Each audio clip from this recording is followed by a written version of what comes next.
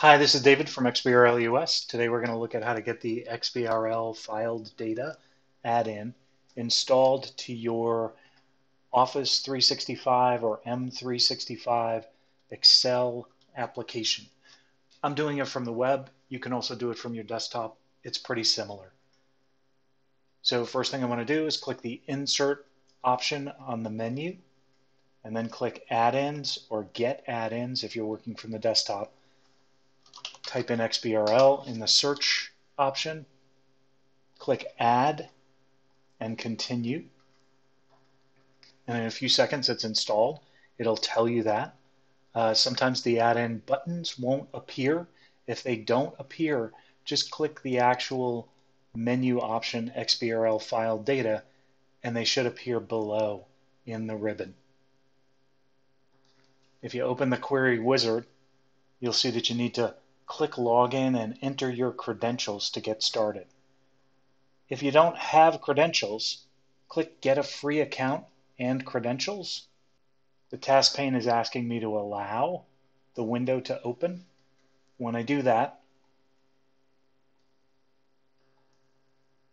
it comes up behind Office, and here, the page on the XBRL US website, you can either register for a free account or log in if you already have an account with us. So I'm going to log in. Now that I've logged in, the interface on the web page has changed, and you can see I have a couple of client ID and secret pairs. I want a new one for my Office application, so I'm going to click Create Client. I'm going to give it a very simple name.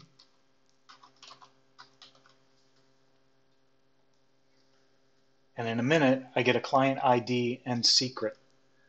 You want to copy those off to a secure location. Once I've got that, I can close down this page and go back to the primary application. And I'm ready to log in. I'm again going to put my username and password in, as well as the client ID and secret. Looks like I need to scroll down a little bit, and then click Login.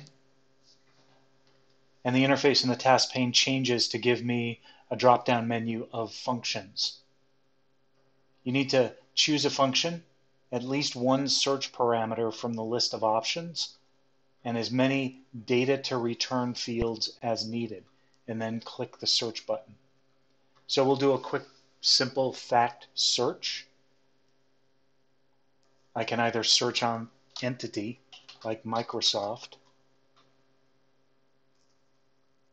or if I don't want to look at the company, I want to look at a specific report,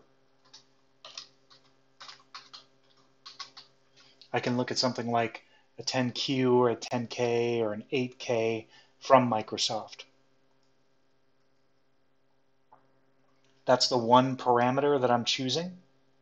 Then in terms of data to return, I want to see something like the name of the elements that they've used, maybe the values for those elements, the fiscal period, the fiscal year, and the date that they filed. Those are the fields. That's the data that's going to populate into the rows in the main worksheet. I click Search, and in a couple of seconds I have that data. I can modify the query that was used to pull that data back.